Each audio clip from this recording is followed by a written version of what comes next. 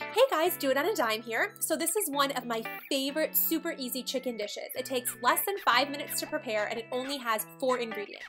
Now if you don't like curry, I suggest you click off this video, but if you've never had it before or you like it, I really suggest that you try this. Because one thing that can stink about the crock pot is after a while, all of the meals can kind of start to taste the same, but this one I promise you is super unique, really rich and creamy, and no one will have any idea that you put it together so fast. So this is a no cleanup meal, meaning I do not have to clean any pots and pans except for this dish that the chicken was in, but in terms of actually cooking it.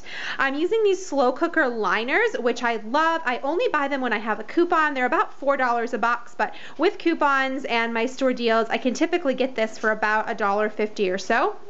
And here are the ingredients: about 3 chicken breasts cut up, a heaping cup of carrots, 2 tablespoons of mild curry paste, and 3 cans of coconut milk. And I consider this one ingredient even though it's 3 cans.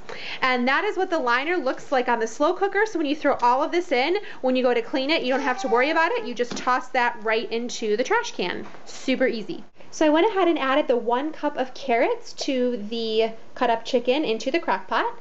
And for those of you that haven't seen it before, this is what coconut milk looks like. It's very thick. It's not as watery as you would imagine, so you are going to have to use a spatula to get it out. And that's what curry looks like. I love curry. I think it's so, so good.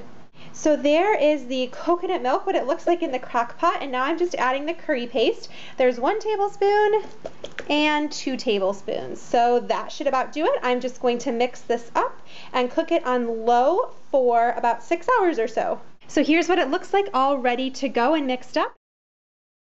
And here is the final product. This is just some instant rice, but you could get fancy and do a rice cooker. I'm using a slotted spoon, so I gotta do a little bit of extra work to get the sauce on, but it's seriously super good and rich and creamy. And if you guys like curry, you probably could put an even extra tablespoon of curry in there, and I'm sure it would be super, super yummy. So that is this recipe. I hope that you guys enjoyed it, and I will see you guys next time.